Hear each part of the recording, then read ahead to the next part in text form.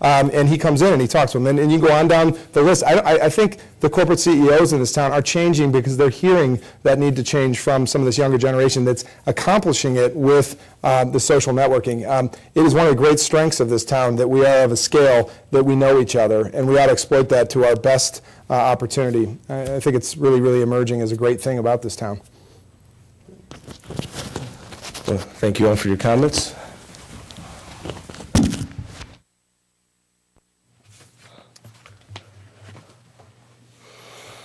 Today at the City Club of Cleveland, we are listening to a panel discussion featuring April Boys, Randell McShepard, Ronayne, and Baiju Shah. Now we would like to return to our speakers for our traditional City Club question and answer period. We welcome questions from anyone, including guests. Holding the microphone today is City Club PR and Program Manager, Carrie Miller. Now our first question, please.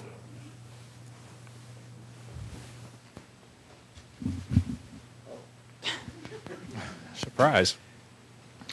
I'd like you to comment on what distinguishes Cleveland from other American cities not too far away with a similar history and similar problems.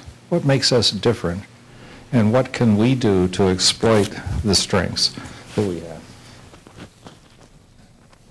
I'll just start. It's what distinguishes Cleveland is what Cleveland was founded for, which are distinguishing assets. A city founded on two great waterways. Still yet 200 and some years later, we haven't fully exploited that opportunity. A city that was built out, again, of roughly 1 million people with some incredible assets like the Cleveland Orchestra and the Cleveland Museum of Art, but yet in a town today that's roughly half the size, still an opportunity to promote, again, best mid-sized city in this nation. I think we have assets that stack up to anywhere in the country. Our theater district, you can go on, and you know them. The issue is organizing around their continued success, and the issue, again, I think, is working to develop a business model for Cleveland that works in the 21st century in a global model, and there needs a lot of fundamental change, whether it's government, whether it's business, whether it's tax structure, but it's not for lack of great assets that can catapult the city back to where it once was in so many indicators. I would add that our physical location is a great advantage for us. Depending on which report you read, we're 40 to 50% of the nation's population is within, 500 miles of the city of Cleveland. Not every city can tout that, and we should really take full advantage of that.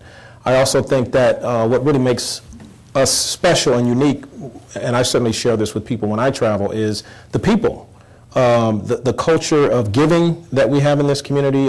It's not an accident that the Cleveland Foundation was the first community foundation in this country, that United Way was founded here. I can go on and on. Our per capita giving was at the top, has remained at the top of the charts over the years. There's something special about people that live here and the passion that they have for the place and maintaining the quality of the place. So I think we have to take advantage of that, and we should be proud to tout that. Other parts of the country, people won't even say hello, let alone sit around a table and try to collaborate. So we should take advantage of that. I guess I'll add LeBron James. Many people say that we have many managers and not enough leaders in this community. The four of you, the very fact that you're sitting there brands you as being leaders. What are the elements that helped you to get to this position? Why don't you start off, April? Sure. I guess the difference, I think you need to be both a manager and a leader, and I guess I see the difference as, a manager is somebody who kind of does and manages, but a leader is somebody that really has vision and whom people will follow, not just because they say that you need to.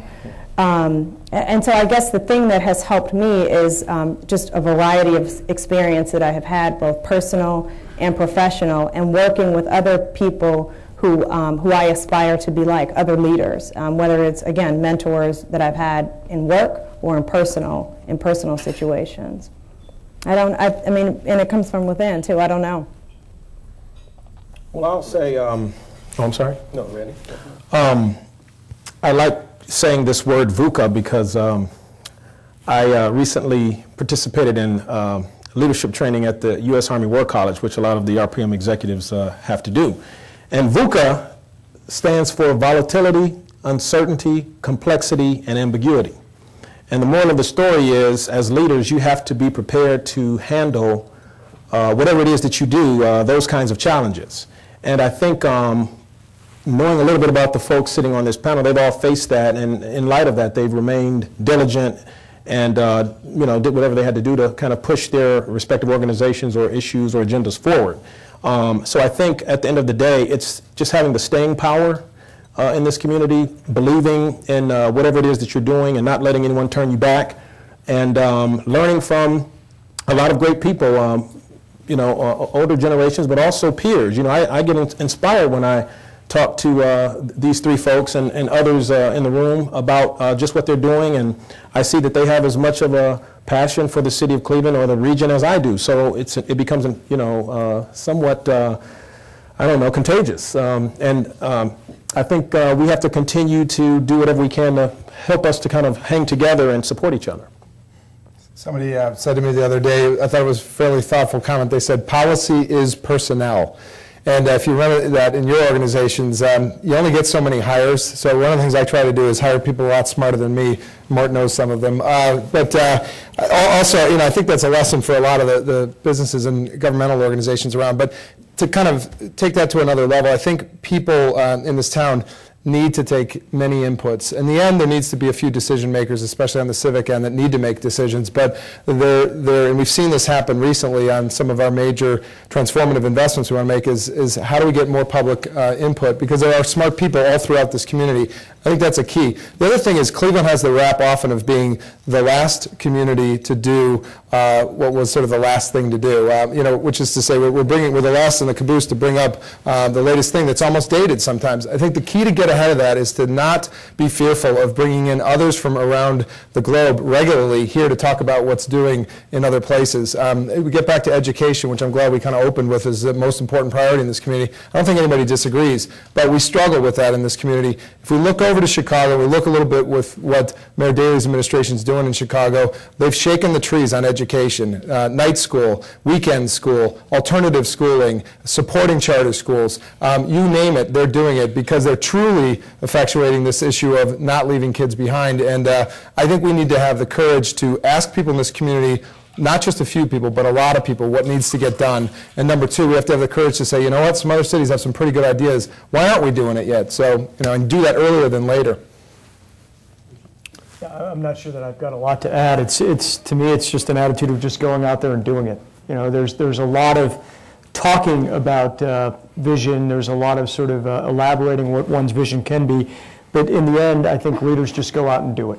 It's like Nike, right? I Nike. talk about that all the time. It's just do it. You have, take action. Good afternoon. It's so unfortunate that we always reference LeBron James and we don't realize that the majority of the people that live in the city of Cleveland can't even afford to go see him play. And in light of that, what do you think will motivate a community that has experienced 0% growth in real income and average wages between 1970 and 2007? And also, will reform initiatives supported by corporate interests generate a positive direction for the outcome of government reform within this region?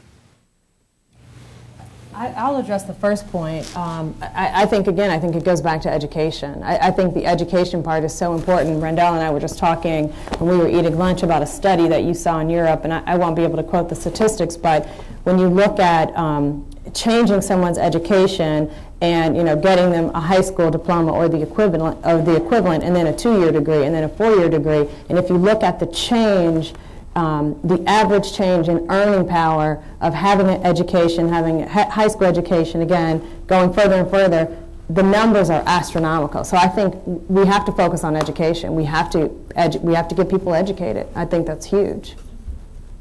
I don't think, Eric, this community can let outmigration continue beyond our regional borders anymore. I think the state has been absolutely asleep for decades, Democrats and Republicans, about looking at the flat growth population of the state of Ohio and not doing anything to shore up existing communities. Those days are numbered. We're not growing. We are growing outward, ever outward. And the biggest victims in that centrifuge have been the center city workers that you're talking about. Firms have just hopscotched down the highways. I don't blame them. I blame a state that's incentivized them with tax inducements ever outward.